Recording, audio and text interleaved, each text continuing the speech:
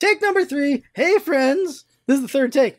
So the first take at this vlog, welcome everyone to the vlog, was a 30-minute episode of me talking about the genocide that's happening right now and how depressing that is and how monstrous it is. The second attempt was going over the channel and live stuff and then depressing stuff, and that one for 20 minutes. So we're going to try to do a 10-minute cram session of all this. First thing to say is, it is, I think, good for you to just sit down and actually think about what is on your mind. And maybe even verbalize it like I'm doing here. You might sound insane because you're saying it out loud to yourself, but I think it's good because the more I've talked about it in the last hour about all this, the more I think the load's been lightened because I'm actually thinking about it and talking about it instead of it subconsciously burning in the back of my head. I sound insane by saying it like that, didn't I? But that's what's going on. So first, channel stuff. We have 3 channels. They are the main channel, the side channel, and Kirby's Dreamcast. What's going on with these 3 channels? First, you have the main channel. The main channel is voice LPs and Kirby LPs. That's all that's going on over there besides vlogs and specials that are very rare. At this point in our lives, we're just not doing recommendations anymore. No one gives a crap about that. Maybe a shorts version of it. Ooh! That'll take a lot of editing, and I'll do it myself, Jinx, but a 60-second recommendation?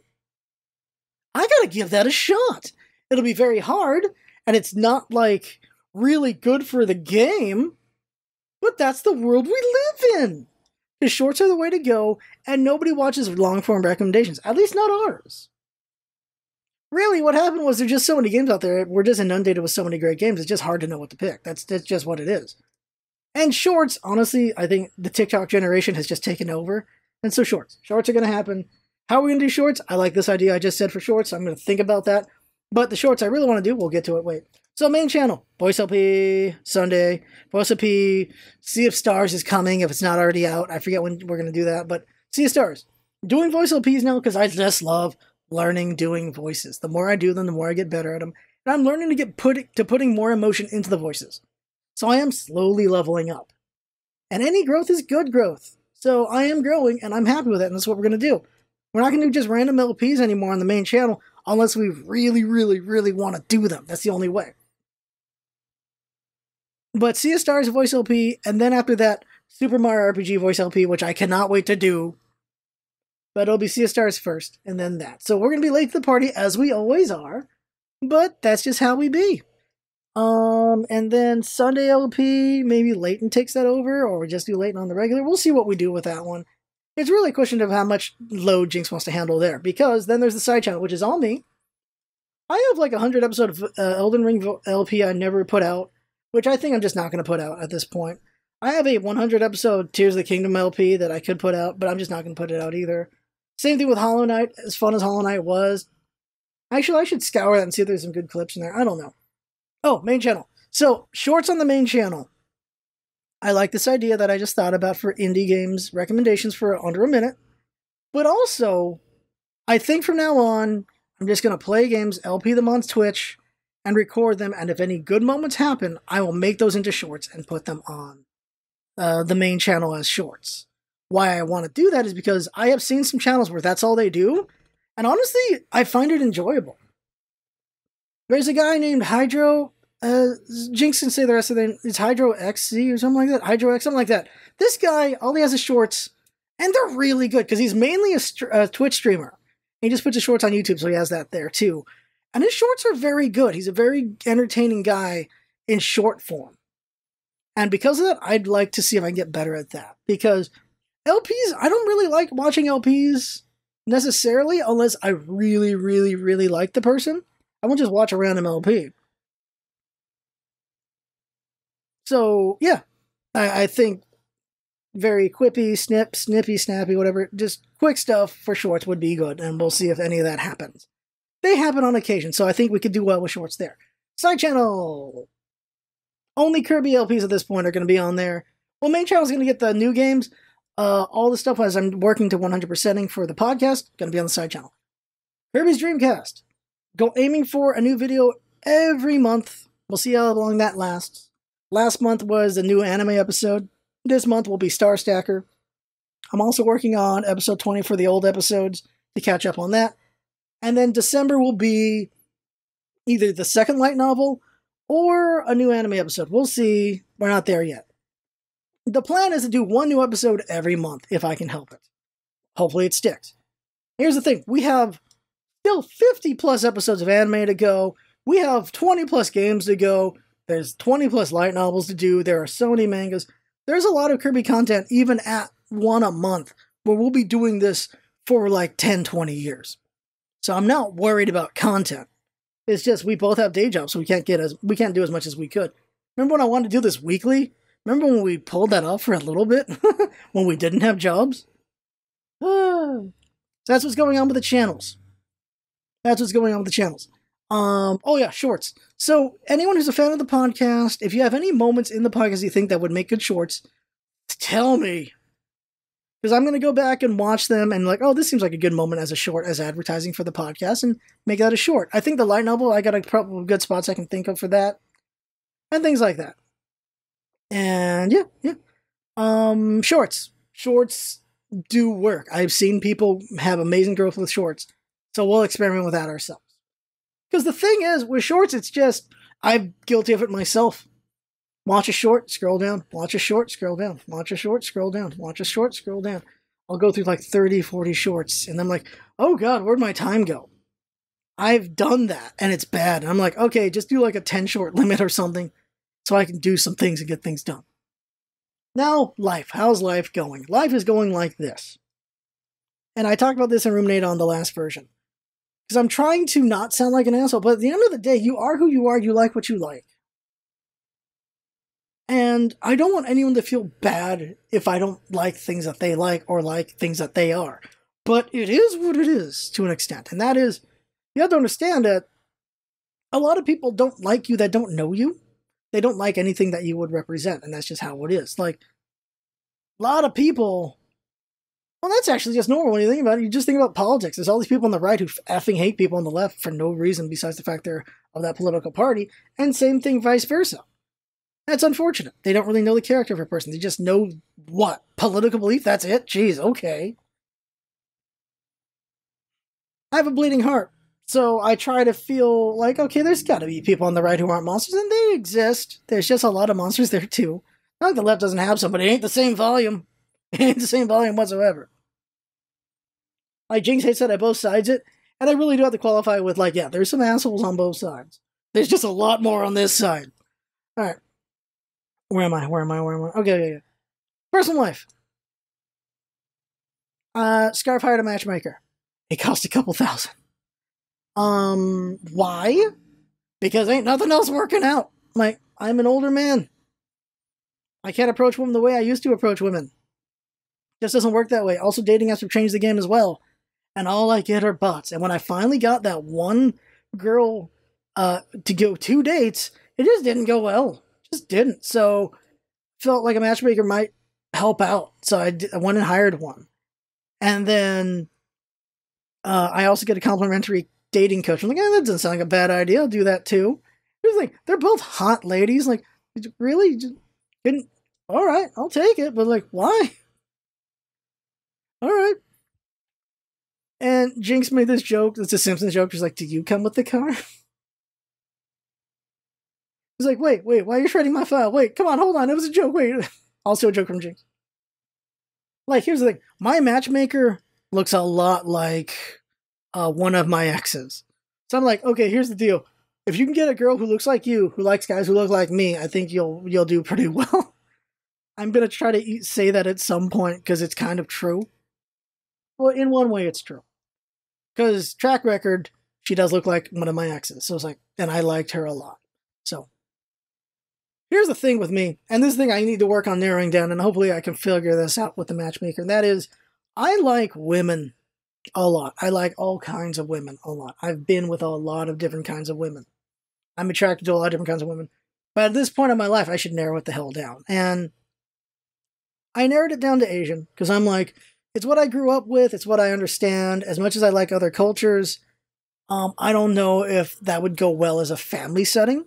So I just picked Asian. Just all the Asian brackets, I picked all that. And the one that I held on to, I'm like, do I not, was Caucasian. But the thing is, Caucasian can mean so many things. But thinking about my Caucasian friends, my white friends, they don't really mesh well with the culture that I've grown up with. Like they do have openly judged some of the things about my family structure. I'm like, it is what we are. Like I live in a generational home. While they're more like you get thrown out of your house at 18, you have to figure out yourself. Well, for me, it's generations. Generations live in one home. It's just something I'm used to. It is a very Asian thing and a very Mexican thing, honestly. Have you seen Encanto? So there's that. I guess you can say South American, but no, I was in Mexican. So there's that. And Asian cultures are more used to that. They're very used to generational home in comparison to white. So that's why I chose all Asian. And then I was like, they were like, wait. I'm like, well, I can't necessarily pick wait. I gotta do this with the matchmaker, get more nuance in there. And that, like, there is a level of bigger girl I like, and that is, I like muscle women, and they are on the bigger side. But I'm talking like, so what I like is big but fit. That's what I like. Not big and, well, big. I have been with big and big, and nothing against them. It's just that's not where I'm at in my life at this point. I am trying to get to a fitter place in my life. I've lost a lot of weight. I've lost tens of pounds, and I want to lose more and get fitter. And it's not going to happen if your partner isn't in that area too. Like, if I'm with someone who's into fitness, or at least some sort of activity, then I'm more prone to being more active too. If I'm with someone who is more sedentary, I'll be more sedentary too. So that is what I'm trying to shy away from. But I love you big girls too, but it's just not where I'm at right now. So everything for me is more like big but fit, and then smaller from there. Like, that's the way I'm seeing it. So like, but fit is, some level of fitness is definitely a plus for me, because that's what I'm heading towards, is more fitness. And then like money bracket, I was like, in my range, I make six figures. I'd want her to make six figures so that we are both understanding the same like level of capitalism. I did grow up poor, so I understand poor to mid-level, and I have no understanding of the higher class. But I still put myself open to that, because I'm like, well, they make seven figures, they make seven figures. They might not understand the plight I've been through, but if we get together, they don't need to worry about the plight I've been through. That's the way I see it. And that's not going to happen. It's most likely going to be in my bracket. But if it does happen, it does happen. It'd be interesting. A different journey in life.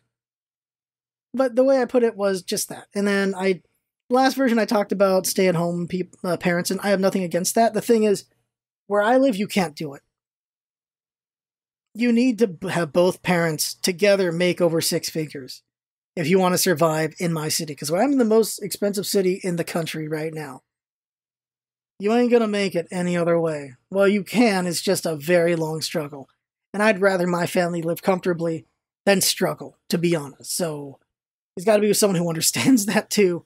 And we both just make it work together. And since generational home, we have relatives who can do the babysitting for us.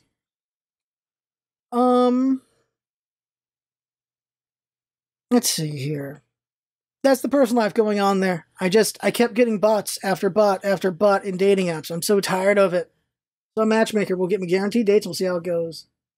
I'm at to put down a bunch of money over at like Nordstrom and get some really nice threads so I look nice for the first couple dates before they see the Kirby's.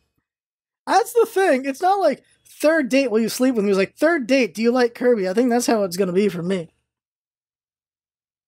My God. All right, after that, then I talked about genocide. So, basically, what's happening is terrible, and we're just getting worse. And here's the thing. The news is important, but the news is also to blame, because the news needs you to watch them, so the news needs to make you scared, so you keep watching them. And so, the news keeps making the loud minority look like the loud majority, and it's very worrying, because by doing that, it scares more and more people. I am so tired of people at work just being so scared of so much stuff. I was like, no, that is the minority. But they can creep into your world, of course, because they're still people. And then I talked about just how inhuman the genocide is, because it very much is, but it is also human. World War II proved it. Many other things have proven it. And then I came to the realization is that, here's the thing. Israel has been a total dick to Gaza for a very long time.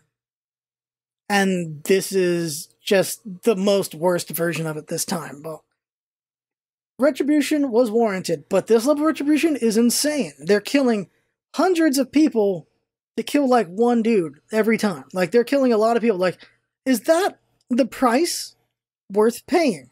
Killing so many innocent people to kill an awful person at that ratio. And then going deeper into just how Israel just looks at Gazans as not human. We have proof of that in the past as well, because of course you have the Nazis, but you also have Japan. Japan also treated the Chinese and Koreans as not human as well. And they did some very awful human testing on them because of that. And that is monstrous, and that is awful. And that is inhumane, but also human at the same time, because it is something humanity keeps doing. Countries do awful things to other countries because they do not see them as human, because they are not their people. It has happened throughout history, and it's happening again now, and it is awful, and that sucks. I have boiled that down to 2 minutes when originally I was like 30 minutes of talking about it. Well, there was more about it. It was like about depression, things like that. Then I went over to how we are so lucky to be born in a country where we're not getting bombed or getting killed because of that. We still have our issues like like school shootings, things like that, but not that. Like, I am very much blessed to be born where I am, even with all of my depression and suicidal thoughts and all that stuff. I am very much blessed. And then I ruminated on just like depression and how it gets compounded by how things are worse in other places, and you use that to make yourself feel worse. And it's really a terrible thing. It's very unfortunate. But really, like, the genocide is no excuse to feel worse about yourself just because you're in a better place. That's not useful use of your time or energy. More useful use of your time and energy is to actually speak up about this, to talk about this, to try to get it to stop. Volume is the only way that people like you and me can get it to stop. And that's actually talking about the genocide, actually clearing up really silly things about it as well. Like the genocide, Holocaust 2.0. That thing is a very silly thing that just came out. Some are taking it as people are calling for a second Holocaust of the Jews. I have taken it, and I believe it really is this version of just, they're saying that what Israel's doing is the second Holocaust. They're doing it to someone else because it was done to them. And that's the way I take it, and that's the way I see it. But others are trying to conflate it as it's some people are calling it for them. And I don't believe that was the original interpretation at all. And we've gone long enough. I condensed so much this time, though. So, come on, Jinx. Don't be mad at me. That is it. That is the vlog. I think I said everything. There may or may not be a vlog next week. I don't know. I don't think I'm going to have anything to talk about. I really don't know. But we'll see. We'll see. That is the vlog. I had fun. Hope you're watching. That's what's all about it. Having fun. Thanks for coming by, and see you next time. Bye, bye, bye, bye, bye, bye, bye, bye, bye, bye. Bye, bye, bye, bye, bye. Bye, bye, bye, bye. Bye, bye, bye, bye. See ya.